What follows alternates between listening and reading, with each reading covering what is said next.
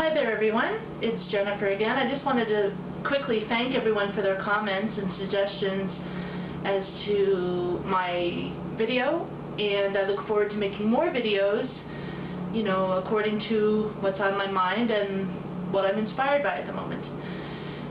Tonight I would like to talk very briefly about chapter 4 of the Quran entitled The Women, because there's a lot of misconceptions as to what kind of God the Muslims believe in and how he has instructed men to treat women.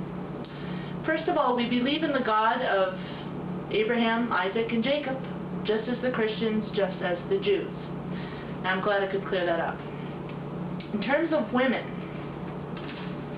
verse 19 of chapter 4 reads as follows: O ye who believe, ye are forbidden to inherit women against their will, nor should you treat them with harshness, that ye may take away part of their dowry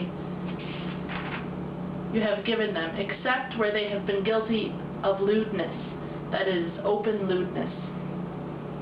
On the contrary, live with them on a footing of kindness and equity.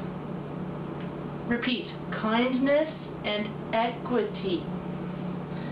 If ye take a dislike to them, it may be that you dislike a single thing, and Allah brings about through it a great deal of good. Verse 34 reads, Men are the protectors and maintainers of women. Protectors and maintainers of women. Because Allah has given the one more strength than the other, and because they support them from their means. Okay? Verse 36, chapter 4.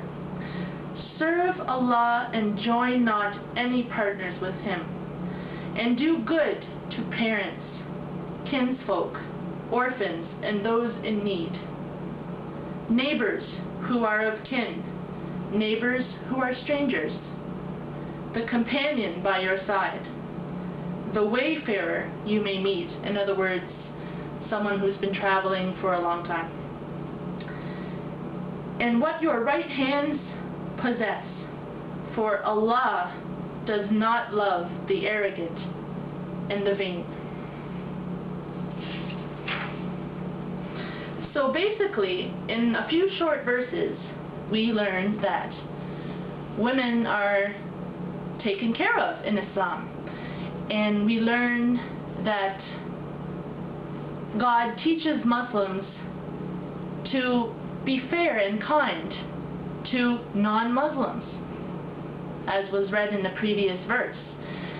So whatever misconceptions you may have about Muslims, please put culture away, because culture does not entwine with Islam, or it shouldn't, because there is no verse in my Quran, in anyone's Quran, that says that you must implement your culture in order to make the verses sensible.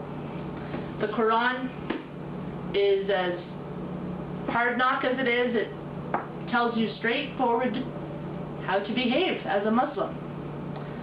So I hope that there will be no blurry ideas about what Muslims believe, and that the people, the idiots, who claim to be Muslim but do evil acts, I hope that people will understand that they are not Muslims, and they are politicized warlords looking for their own interests. Thank you very much.